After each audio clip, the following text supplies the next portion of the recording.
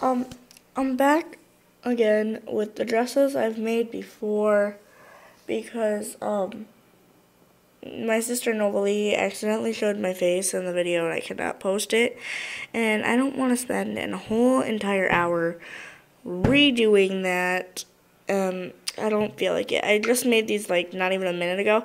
This is the most recent one. If you put it on your doll this way, it'll show part of her leg, and that one has no paint. This one is a square dress. It has my logos and stuff on it. This is a snake. This is a snake. This is Cupcake Snake, and this is a cupcake. And that is just a flat, just like a flat square dress. So yeah. This is a star dress. A star dress. I'm not that good at making stars, so don't judge me. Cupcake Snake. So yeah, it's a star.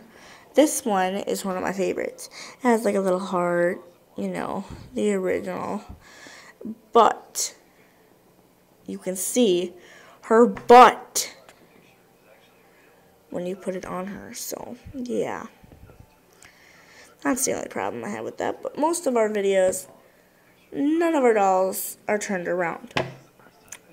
So, yeah, that's all I really wanted to say. And I wanted to tell you I made all the designs with a chopstick. With a pointed chopstick, I drew on the designs and my initials and everything. And used marker to... Oh, I'm going to be tired right now. Use marker to outline the thing out of my pillow fabric. So, see you guys in a little bit again. Because I'm going to make another video in a second.